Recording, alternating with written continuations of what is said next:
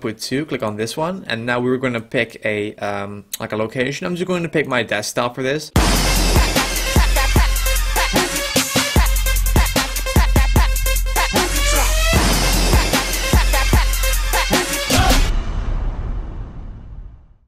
What's happening, guys? My name is Alex and welcome to the first After Effects video of today. In this video, guys, I'm going to show you guys how to take a snapshot. So let's say you're editing a video and you want to have like a nice thumbnail. I'm going to show you guys how to do that right now. So make sure to smash the like button down below already, and I would say let's get into the actual tutorial. Alright guys, so now that we are on After Effects, what I'm going to do now is I dragged in the intro clip of this very video. I'm going to show you guys how to like take a snapshot out of this. So let's say I want to have like me, like I would say like this as a thumbnail. I don't know why I should use this as a thumbnail, but I'm going to just use this as an example. So let's say you have your video and you have like everything in your timeline and you're talking to the camera and you want to have like a snapshot. I would say like from here or like somewhere right here, and I'm looking very amazed right there. Okay, so now that I have chosen a nice spot of the timeline, what I'm going to do now is really simple, guys, and you can use this, you know, to like make thumbnails, and that's what I do. Well, that's what I would do as well. That's what I do in Sony Vegas right now, like when I'm just busy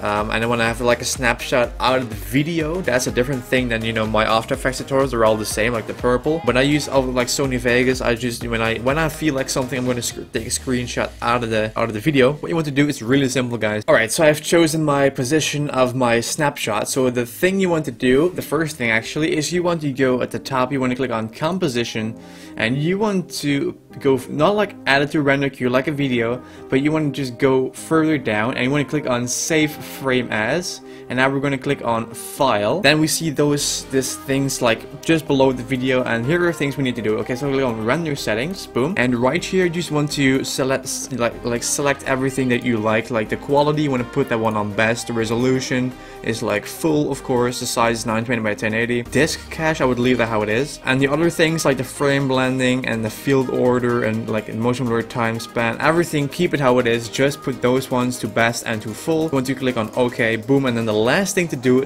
what you want to do, is go to the very bottom underneath like this one. You want to click on this guy, and right here you can choose the format and stuff. So what you want to do, just, you know, to make a picture or a snapshot, is you want to click on format and you want to change this one to JPEG sequence. Now what you want to do right here, you want to put the quality, you know, to the maximum.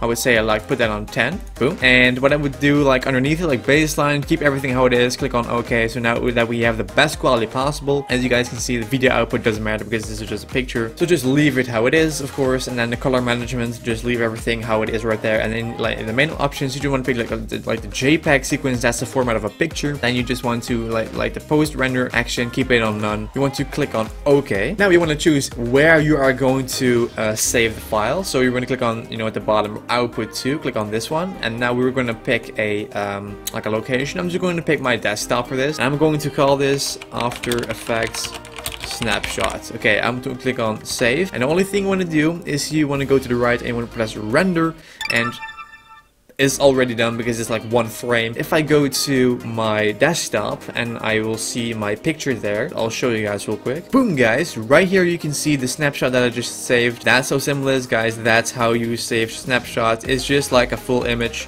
I'll drag it into After Effects to show you guys. Boom, right there. And if I go to my timeline, where is the timeline? There we go. And now as you can see at the left, we have the After Effects snapshot picture. And boom, guys, there we have the snapshot that I just saved, guys. And if I play it back, as you can see, there's nothing happening because it's a frame. That's how simple it is, guys. That's how you take a snapshot. Now you can use this tool to, you know, to make thumbnails and to pick like the best screenshot possible out of your video. So that's how simple it is, guys. Hope you guys enjoyed the video, and I would say that's the end of the tutorial. So that's how easy it is, guys. That's how you take a snapshot. So thank you guys for watching. Hope you guys, you know, can just use this tool to, you know, to make your thumbnails. That's it for the video, guys. Hope you guys enjoyed it. That's all I have for you guys today. I hope to see you guys in 2 hours, the last After Effects tutorial of the day. Thank you so much for watching. You guys are all amazing, and thank you for the continued support. I will see you guys in 2 hours for the last video. So I would say until then, I will see you guys very soon.